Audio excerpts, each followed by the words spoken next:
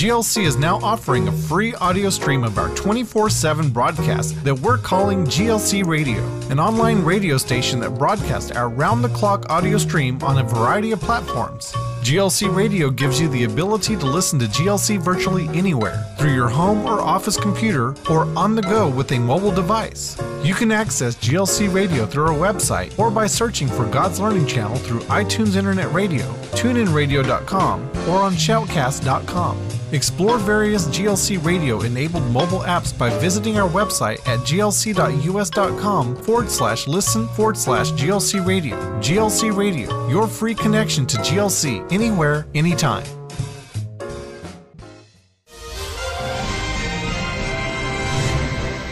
Well, welcome to Update. I want to welcome the viewers of Cable One back on the air.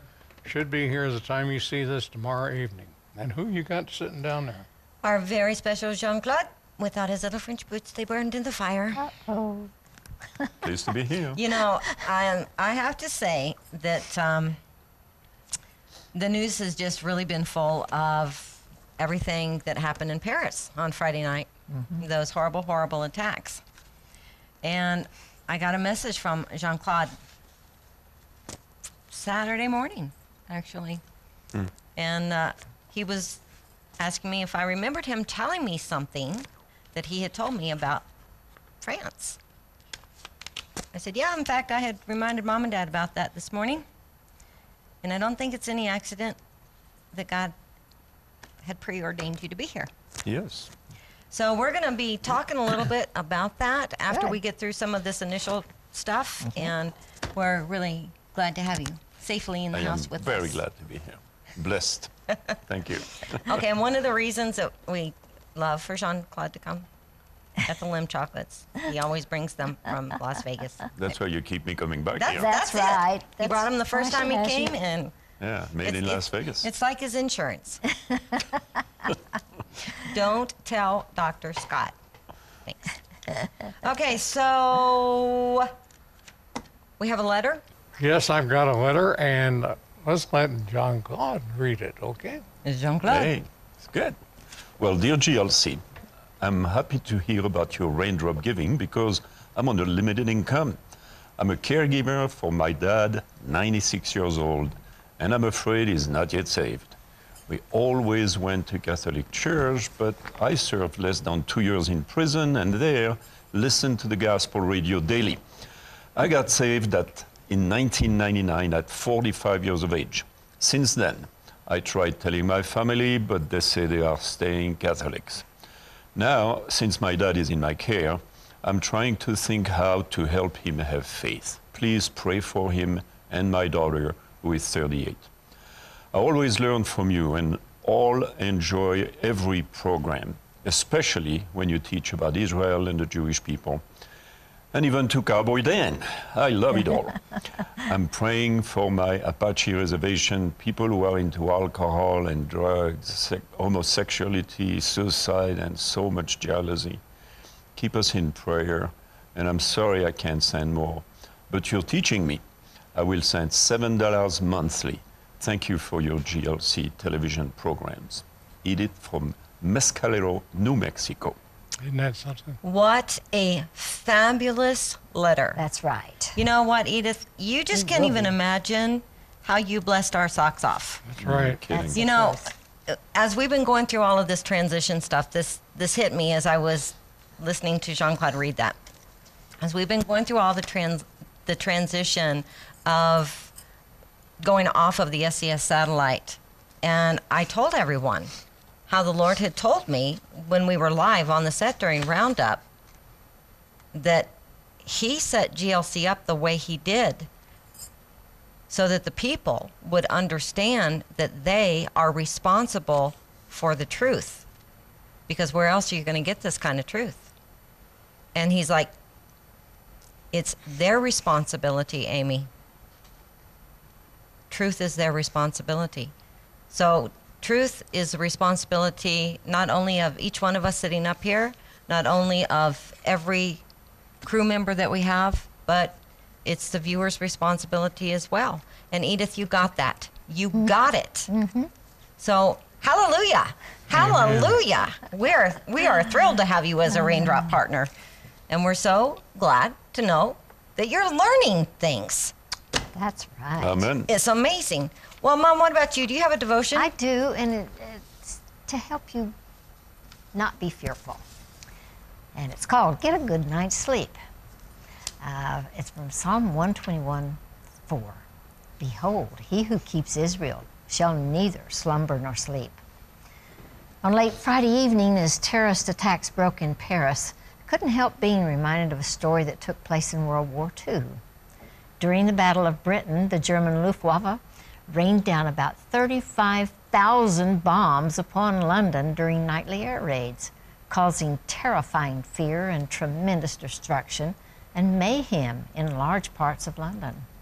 For months, as sirens wailed out warnings of approaching German bombers, the general population automatically hurried toward the nearest air raid shelter. People learned to look out for one another during the nightly raids and the morning after walkabouts and cleanups. After a terrible night of bombardment, an elderly woman was not seen in a certain neighborhood for several days.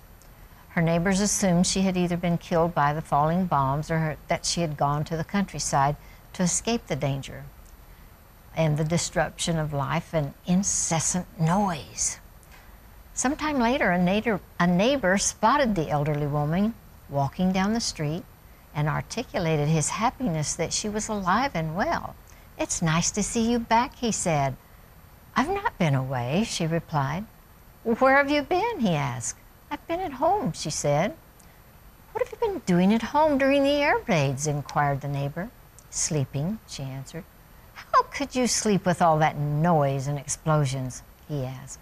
"Oh," she replied, "I was reading my Bible and found Psalm 121:4, where it declares that God doesn't slumber nor sleep, so I thought there's no point in both of us staying awake." As the world gets more chaotic during these last days as fear abounds, may the Lord grant you the ability to rest in Him, for truly He neither slumbers nor sleeps as He watches over you. Very good. know. Thank you. It is good. And we do need to constantly encourage ourselves in the Word. And if you have trouble falling asleep, pick up your Bible and Oh, read yeah. it. That'll always put you It'll to put sleep. you to sleep. It does, doesn't it? Yes, it does. You know, it's a combination, I amazing. think, of Relaxation and comfort. of the comfort of the Lord and the devil throwing up his hands and going, "Oh, forget it." Okay, so we have just one article before we Talk about start France. visiting with Jean-Claude about France. And it comes from 4 different articles, 2 different sources, Israel National News and the Times of Israel. On Friday, in an attack believed to have been carried out as a planned ambush, with the terrorists lying in wait on Route 60 near Hebron until they identified a vehicle filled with Israeli civilians, Rabbi Yaakov Lippman and his 18-year-old son, Netanyahu, were fatally shot. Arab terrorists traveling in a car with a Palestinian Authority license plate overtook the car of the Lippman family, who was driving to an event to celebrate the upcoming wedding of their eldest daughter. The Palestinian terrorist opened fire on the car, raking it with bullets. After being fatally wounded in the initial burst of gunfire, the 40-year-old father, the driver of the car, swerved into the opposite lane where the car crashed into rocks by the side of the road. After the victim's car ground to a halt, the terrorists attempted to confirm their kill by firing repeatedly at the car after it ground to a halt. 18-year-old Netanyahu Lippman tried to call rescue services but was then also shot dead by the gunman, who got out of his car to fire more shots into Lippman's vehicle. Incredibly, Netanyahu's 16-year-old brother, who suffered a gunshot wound to his leg, managed to call emergency services as the attack took place and informed them of the precise location even while shots were still being fired. At that point, the terrorists fled northward. The mother and 3 young daughters, aged 12, 9, and 5, were lightly wounded, suffering mostly from bruises and shrapnel injuries. All the injured victims were evacuated to a hospital in Beersheba. The father and son were laid to rest Saturday night in Jerusalem amid scenes of immense grief. On Sunday, it was further revealed that one of the terrorists actually opened the back passenger door of the car after peppering it with bullets and came face to face with the family's 12-year-old daughter, Mariah, who shouted, "No!" The terrorist did not open fire, and security forces are investigating if this was a result of his weapon jamming. Mariah's cousin, Rabbi Mordecai Antebi, recounted her terrifying ordeal to Reshet Bet Radio. He added that Mariah immediately recognized the terrorist picture when she was shown a lineup of 5 suspects by Shin Bet security personnel. Well, on Saturday night, the Israeli Defense Forces arrested Hebron resident Shadi Ahmad Matua. His father and brother were the ones to inform the Israeli authorities of his involvement in the attack. Matua, 28, married with 2 children, is said to be a member of the Islamic Jihad terrorist group. According to a report, the Hebrew language Ynet website, Matua told his brother Majidi that he had carried out the shooting. His brother then told their father, and the two decided to turn the shooter in to avoid a possible razing of their home by Israeli security forces. Security forces located the gun that killed the rabbi and his 18-year-old son, as well as the car used in the attack. The Shin Bet Security Service said in a statement that the suspect made comments during his initial investigation that implicated him in the attack. In a related story, responders say that the 16-year-old Littman, who had been shot in the leg, was lucid throughout the emergency call. When the operator asked him what direction the terrorist fled, he responded, "Heading south. There's a Palestinian Red Crescent ambulance here. We have 2 casualties. There are 7 of us in the car." The operator then asked him to clarify the condition of the wounded. "One is wounded in the head," he answered, at which point his attention was distracted and he broke off, apparently due to the fact that the Palestinian ambulance he had spotted sped away instead of attempting to aid the wounded. "There's a Red Crescent ambulance here, but he's driving away from us. I don't know why," the teen said. Well, following the reports that Red Crescent ambulance passed by the site of Friday's deadly terrorist attack and ignored the victims as they lay dying, the Israeli government will be launching an international campaign against the Red Crescent organization, which in principle does not treat Jews, despite being bound to treat all casualties regardless of their identity. Prime Minister Benjamin Netanyahu ordered the foreign ministry to lodge a stern complaint with the International Committee of the Red Cross in Geneva, under whose auspices the Red Crescent operates, demanding an explanation as to why the Palestinian ambulance ignored Israeli victims, contrary to all humanitarian and ethical practices. Security sources say this is far from the first such incident. Red Crescent ambulances and other Palestinian medics have regularly ignored Israeli victims in need of treatment in what appears to be a matter of policy. In a deadly stabbing in October, which occurred right outside a Palestinian medical clinic in Jerusalem's Old City, Arab doctors and medics simply stood by while the Jewish victim bled to death, and as other Arab passers-by abused the wife of one of the victims as she attempted to escape with a knife still embedded in her back. That's atrocious. Okay, so that's what we're fighting. It is. That's what we're fighting. So Jean-Claude, The mentality. Yes. so what was it? What was what? What was it that that you had said to me? And I'm not even so sure that you didn't say it during a Light of the Southwest program. When you're I here, probably did, yeah. we talk so much that Yeah. I can never keep straight what we say on air and what we don't. So what was it I've about been France? saying this for about 15 years, so it's not new. It's not new. It's part of what I believe God's redemptive purpose for France, and indeed the rest of the church as a whole.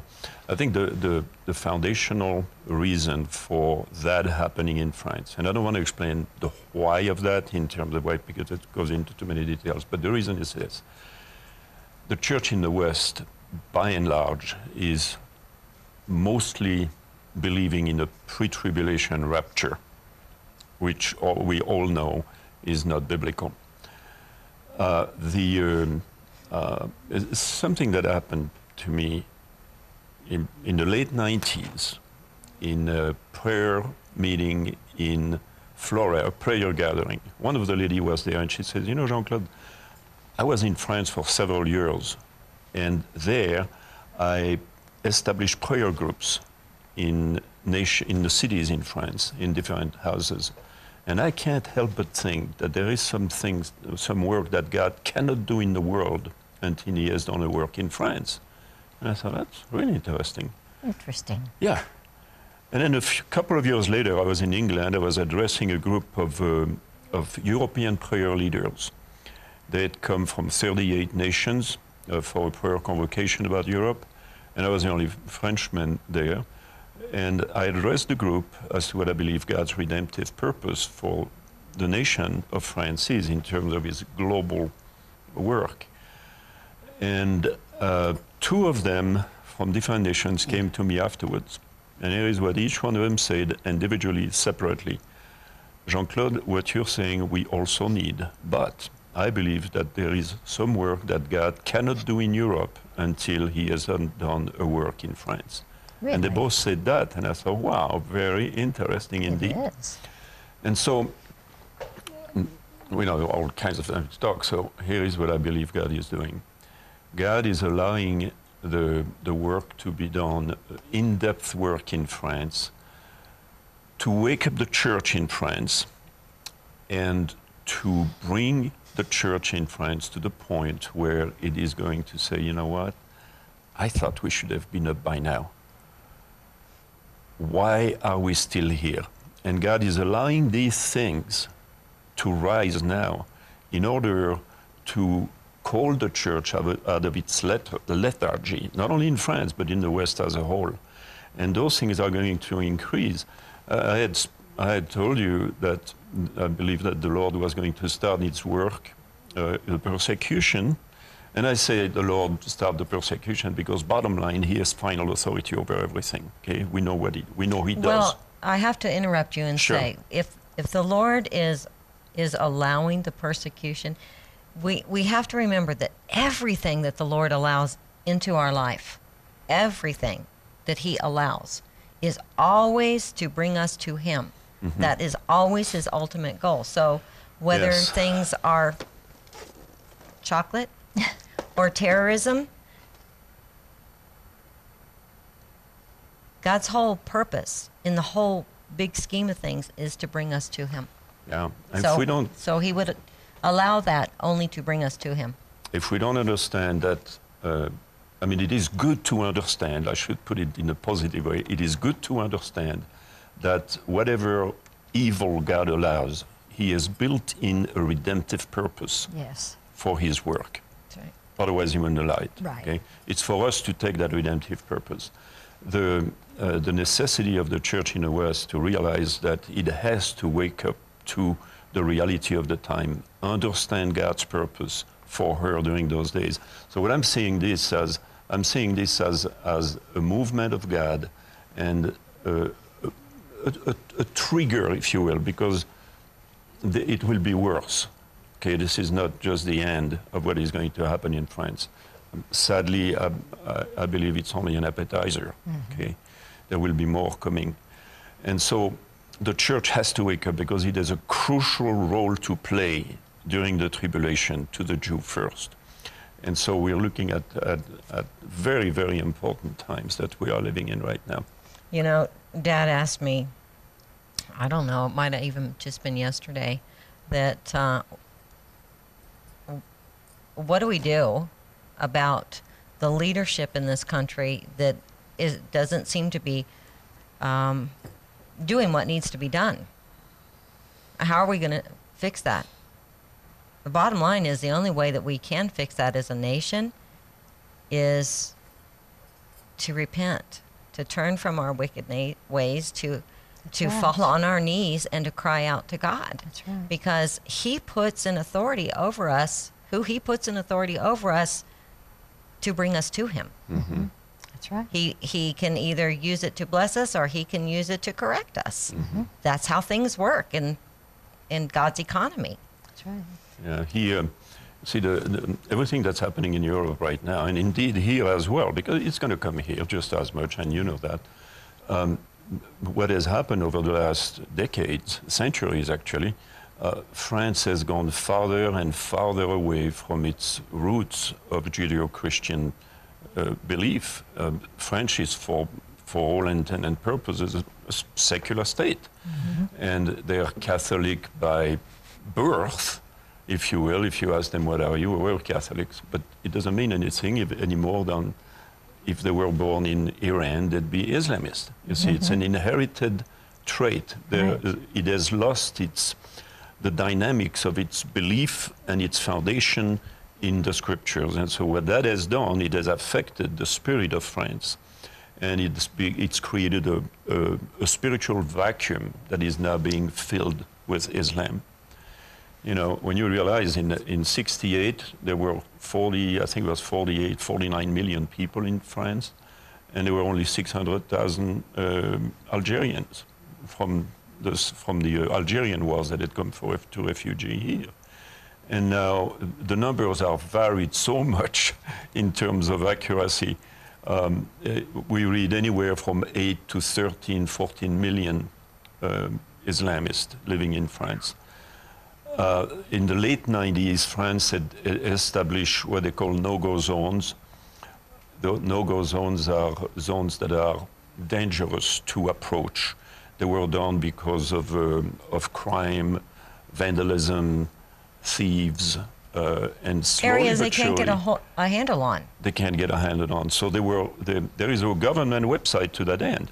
Okay, I was looking at Yes. it again yesterday. 752 cities that are listed on this website. Okay, wait, Jean-Claude. 752 cities with no-go zones in France alone. In France alone, yeah. And as I said originally, there were to say to people, you know, don't go in there because it's dangerous. But now more and more Muslims have entered into these areas, and they live pretty much just like in England. They have Sharia law in England. They have 80 Sharia courts in London. I mean, in England alone. So what we're seeing is an invasion that established itself as a Trojan horse in Europe. It's not just France; it's Europe as well. And when you look at some of the statements that leaders in the Islamist world are making, simply that through the sheer reproduction, France and Europe will be Islamist states within the next 30 years. You know, the statistics are clear. Right. France reproduces at 1.8 person per family. 1.8, they reproduce themselves. Islamists reproduce themselves by 6 to 8 per family. So how long does it take, do you figure, for, you know? So in Belgium today, the most common names for new babies are Islamist names, Mohammed and the like. Okay, I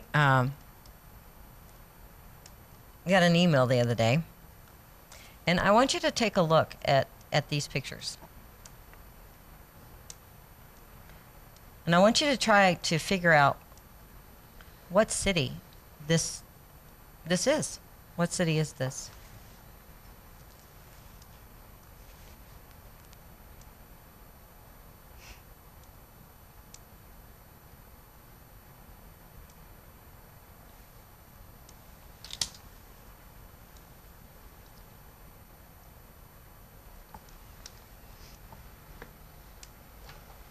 I want you to look at all I the want you to look TV at that one antennas. really, really closely. Okay.